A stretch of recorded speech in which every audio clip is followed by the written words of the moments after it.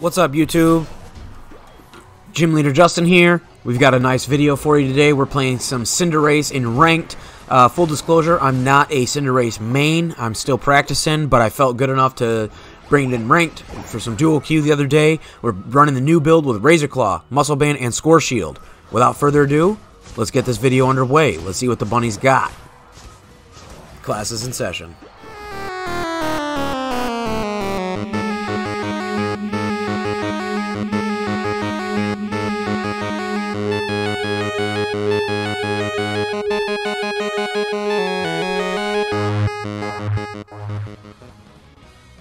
Alright, so today we are playing Ranked. I'm going top lane with the Blastoise. That's going to be PMC Sport Ninja. That's Dougy for people who are following the channel. We're going to be dueling today. He was practicing some Talonflame, grinding the ladder, but obviously, as you can see here, one of the Randys picked Talonflame, so we're going to duo in a lane today. We're going to be Cinderace, Blastoise. So right here, there's not really much to talk about. It's just farming up the lane, going up here. So I am going to be running Pyro Ball, and which is the new in the new patch. Pyro Ball got the buff, as well as Flame Charge. Now, personally, I like Feint better than Flame Charge, but I was testing it out this game, as I already spoke about in the beginning. We're sort of testing it. I did quite a few test games in Standards, so I felt comfortable enough to bring it into Ranked and show off this video today. So again, there's not a whole lot to talk about. Score Bunny, in my opinion, is one of the weakest early game pokes. Like when I see a Score Bunny lane, I usually try to go pretty aggro, and Froakie as well. I usually try to go pretty aggro because they're so squishy early and they don't have a lot of damage early on. That's one of the reasons why we're running Razor Claw, so we get that extra burst of damage every time we hit the Ember. We can then auto attack, then we low sweep, then we auto attack, and we're weaving those in constantly, getting that extra Razor Claw proc, or you know, for League of Legends terms, the Sheen proc. So Dougy and I both just go get the solo crawfish, or corefish. We spot the Froakie in the bush here, so we're just going to take out the clone. I get trapped in a hurricane, so I'm just going to button out, be nice and safe. I don't want to give up any early kills. We're just going to defend, nice and farming up here. It's sort of a boring early game. We don't get to make a lot happen. Doug, unfortunately, went in and missed his Skull Bash just barely, so we are going to get some nice poke trade.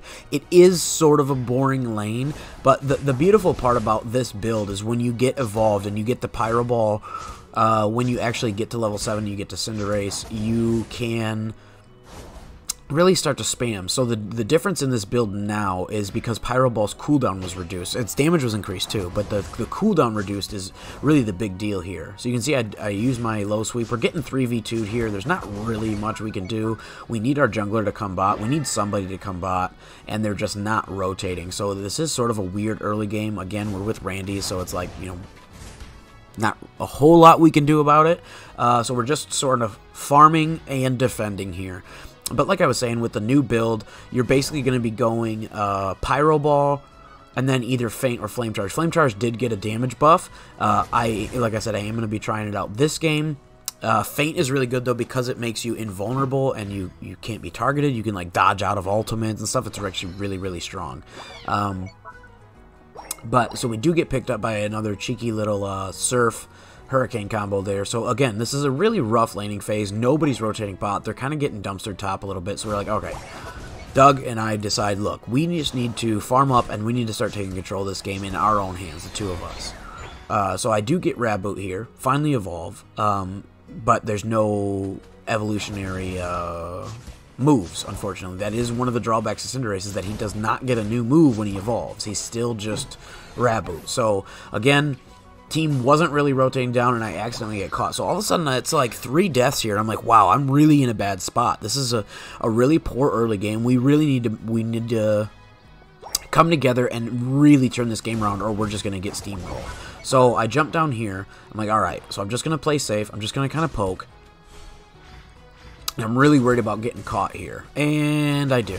So, as you can see, 4 deaths to start this game. This is absolutely not how you want to start a game out. And you might be wondering, how did this even get uploaded with such a terrible start? Well, that's sort of the beautiful part about this new Cinderace build, is that you can kind of put the team on your back. Once you do get to Cinderace and you fully evolve and you get that Pyro Ball, you can really start to carry team fights. The damage is actually really insane.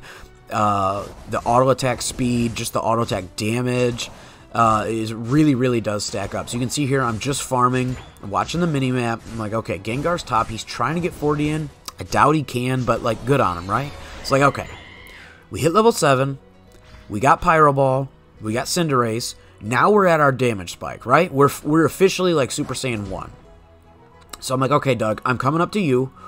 Let's group up with the Wartortle and let's see what we can't do here. So I dodged back, presuming that they were going to shoot something at me. They didn't. So again, I'm playing a little safe because I've already died 4 times. I'm trying to be really cautious.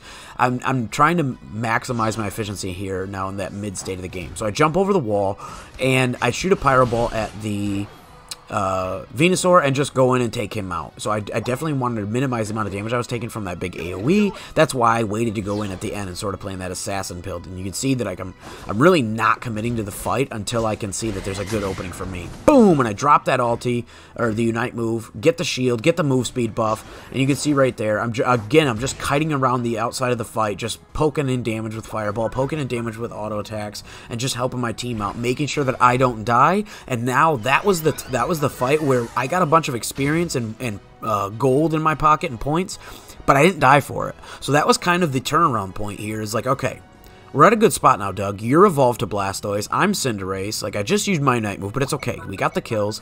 Let's get in here, right? So again, I thought he was going to come for me.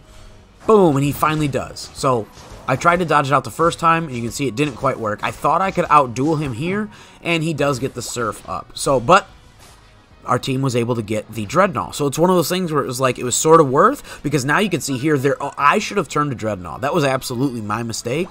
Again, I thought I could outduel him, and I wasn't. I was not correct here.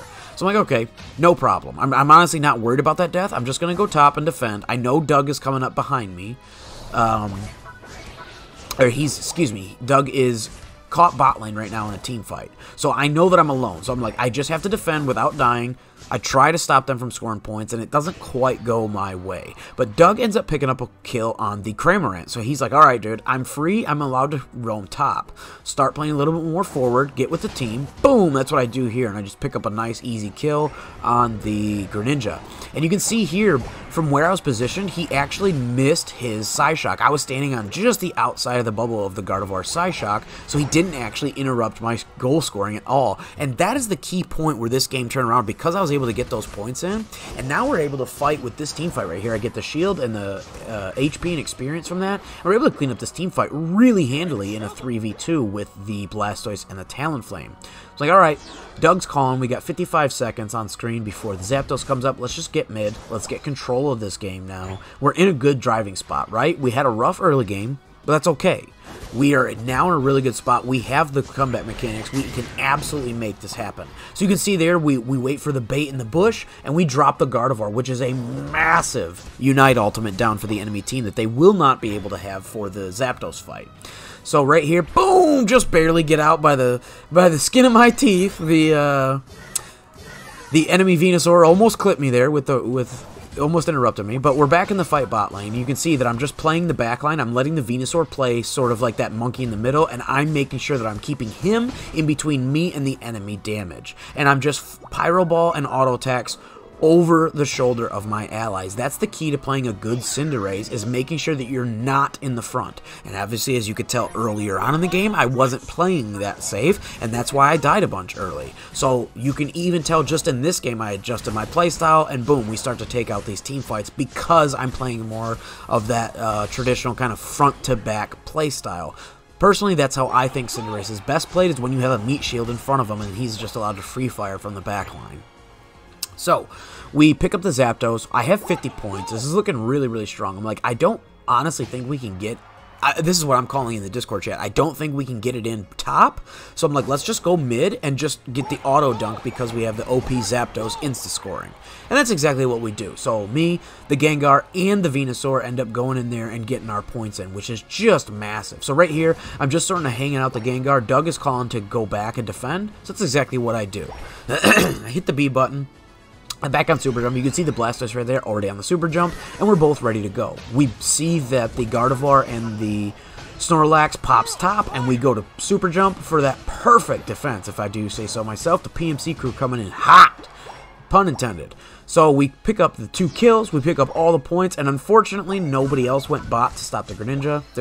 Again, there's only 2 of us. Like, there's not a whole lot we could have done there to go bot and top at the same time. So just something to point out, if you are, playing this, even if you're a Randy, just be aware of, like, where you should be on the map. So right here, I see that the Greninja's coming back here, and I'm like, I'm just going to wait mid, and I'm just going to pick up that kill, right? Like, this is super free. So then we just rush. I use my Unite move speed, and we just rush mid, and I score another cheeky 44 points because of the double scoring inside of the 2 minutes. Everybody, regardless if you get Zapdos or not, the whole field gets double scoring. So that's really, really strong here. So we're just going to clean up the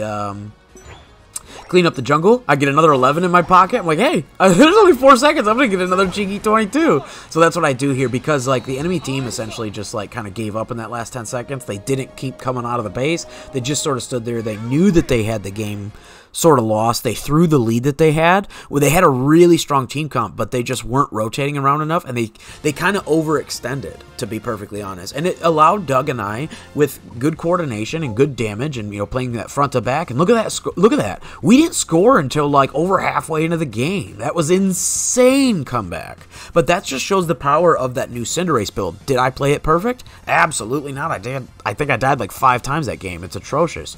But this is a perfect example of, like, A, never surrender, and B, like, you still have those, you got to play for your damage spikes. Once I got the Cinderace and Pyro Ball, I knew that I had a big damage spike, so we played towards that power spike in the game. I was like, okay, I have the Razor Claw, this is what the build is supposed to do, let's go force team fights, play it correctly, and we win the game. I hope you guys enjoy. I'm Gym Leader Justin. Class is dismissed.